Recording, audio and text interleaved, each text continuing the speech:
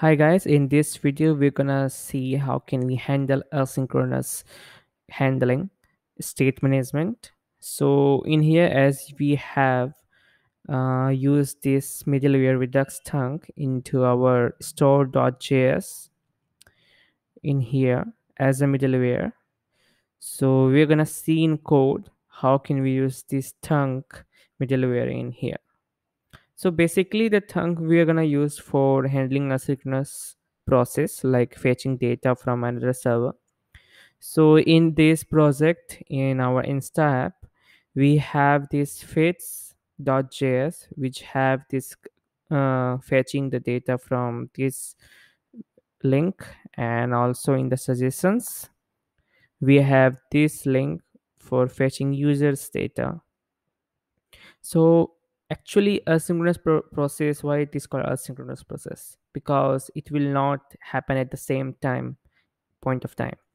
So that's why it will take time to happen or get some response from a server. So for handling this type of process, this thunk middleware comes. We can also try without using any other middleware, we can use ourselves, but actually the process is to handle using tongue. So let's try this.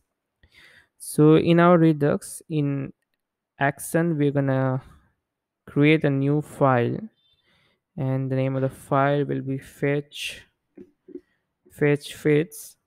You can give any name that you want. Now what happens that whenever you fetch something from a server, it may be actually success, we will get the data, but sometime we got like we will not get the data. So at that point of time we have to make cases for that part, like if you fail you will not get the data, and if you got success you will get the data. So first of all it will start fetching. So we're gonna create a fetching part first, like fetch start. Now in our fetch start, what we got only a type that you can say. We are not sending anything in here, so it's the starting point. You can say that our fits will start fetching. Now if we got success, like we got some data, so what happens that fetch fits success will be dispatched with the action. Now the data we will get is a payload, and we'll again have a type that we're gonna see in our reducer, right?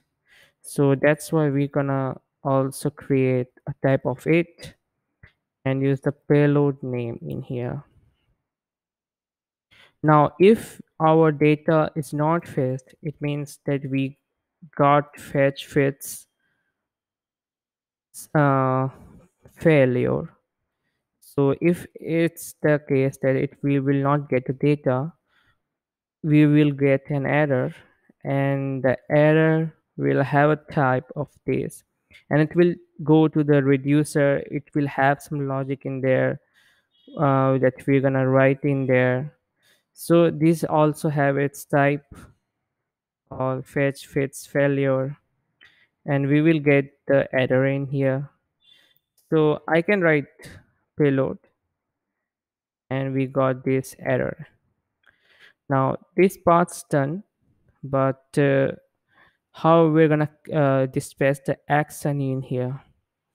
So actually when you're gonna click, or when you're gonna fetch any data, or you're gonna write in our fits.js the dispatch action in here, for that part you have to call any function that you want to call in here. So for now I am giving the name is fetch fits async because it's an asynchronous process.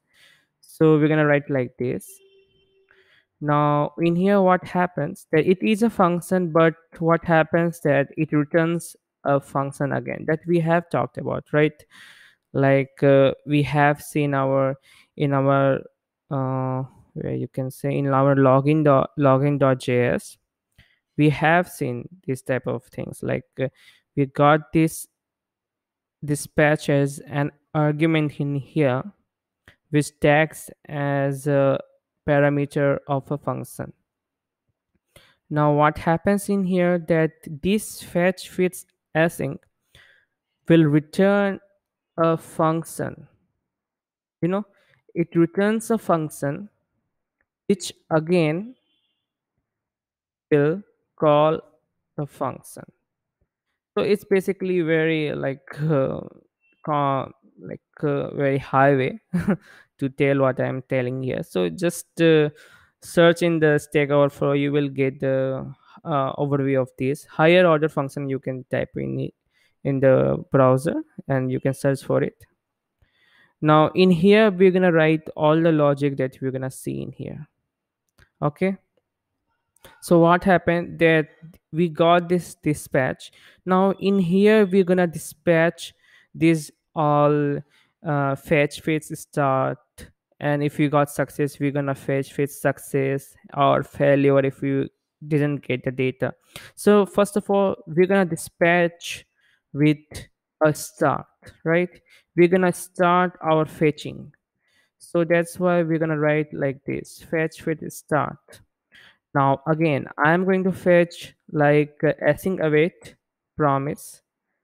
Now for that you have to write here async, so such that we can use async await syntax in here. Now in here I'm just gonna copy this line of code because this is what we need in here. So I'm just going to copy it in here and just pasting in here. Now what happens that we got the data, right? In here you can see that okay, we have used in a fetch. Okay, okay, just use the fetch. Okay, yeah. Now what happens again, we got the data by using await response.json, right? We got the data.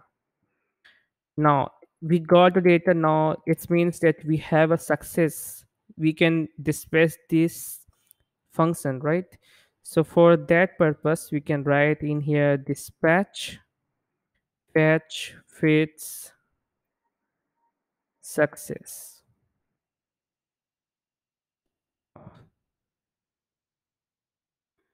It's happening. Okay, the spelling is wrong in here, so just I'm going to correct it. Now if we just uh, pass the parameter, that is data. Now if we didn't get the data, it means we got the failure, right? So for that purpose what we're gonna do, we're gonna run fetch fits failure and e dot message, the method that we're gonna pass. So this is all about the action that we're gonna build for the asynchronous process, right? Now this is the part of action, but we haven't talked about the reducer part, right? So in here I'm going to create a new file again, and the file name is fetch fits reducer, right? And in here what are the init state, means what are the state that we're gonna use here. The first state will be the data, and it will be first of all null. And we got also error, because if there is an error then the payload will be here. And also we got this loading, right? Because it will not load at the same time. At first it will be false because we haven't started dispatching these actions in here. So let's write in here and you will understand what I'm talking about in here. So export const fetch fits reducer, you can type in here, and the state that we're gonna use and the action that we're gonna use, and Again, we're going to use this switch case for switching the type that we're going to see in here. Now in here, the type that we're going to see is fetch case. All are in capital, right? So fetch fits start. Now first of all, what happens in here in our fetch fits start is that we're gonna start fetching the data. So it means like loading is to be true, right? Because we have started loading to be true. Now I am just going to use default case to be return state. Now in here the cases, again there are two cases that have left. The second case we're gonna see is fetch fit success. Now what happens in success that we have to return and spread the state in here, and the loading is to be false, right? Because we have fetched the data, so we don't need loading to be true. And again we got the data, right? Because if the success we got the payload. And yeah, that's it. And in here our fetch fits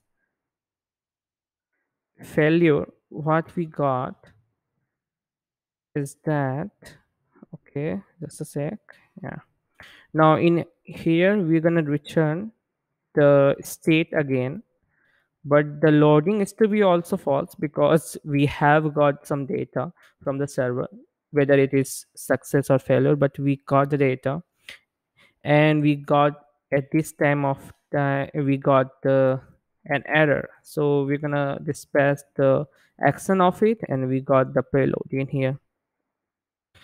So now this part is also done, reducer part is also done. Now in our store we have to use, so we have talked about combine reducer, right? That whenever you have to combine, means you have more than one reducer, you can use this function of React for Redux. So what we need in here, we need fits, and we have to use fetch fits reducer. So this is done. Now only one thing is to do is to dispatch the action that we're gonna run in here. So again we're gonna use this connect keyword in here. So in our connect, first argument will be will have a data. So first argument to be map stat to props, and second argument is to be map dispatch to props such that we can dispatch some action. Now in here I'm going to write first of all map dispatch to props. So we're gonna dispatch some action in here, and we're gonna return an object in the key name that you wanna give, that you gave, like fetch fits, you can say. Now in here you're gonna give the URL, right? Not, we don't have to give the URL in here, so you can give, so such that we don't have to write in here, but I have just given it here, so I don't have to write in here. So I am going to dispatch an action in here. So what we're gonna dispatch in here, so we're gonna dispatch this fetch fits async, such that we are going to dispatch these three actions in here. So basically this is what I am doing, and in here first thing is done. Now again we're gonna get the data. So map state to props, we got the data from fits, and in the fits we got this data.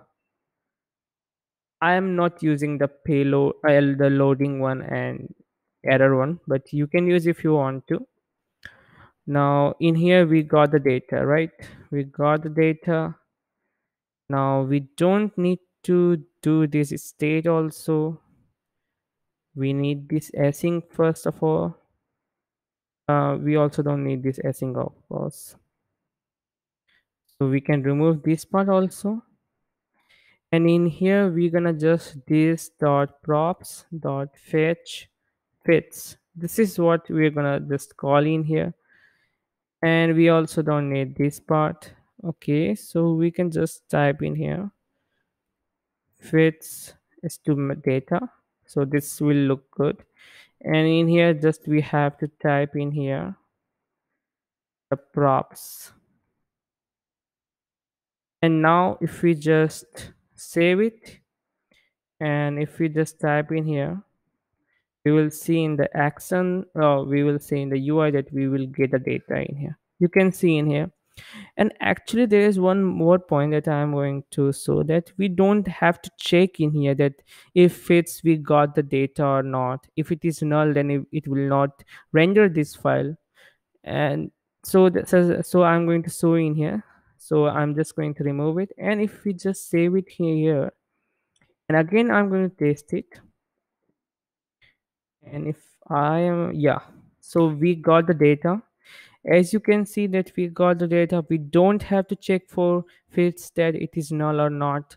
So this is how this thunk middleware used in our redux react code. Now one thing also to do, this is the suggestions part. And we are going to do the same thing. And so you can do your own, but I can also show in the next video. That's all. Thanks.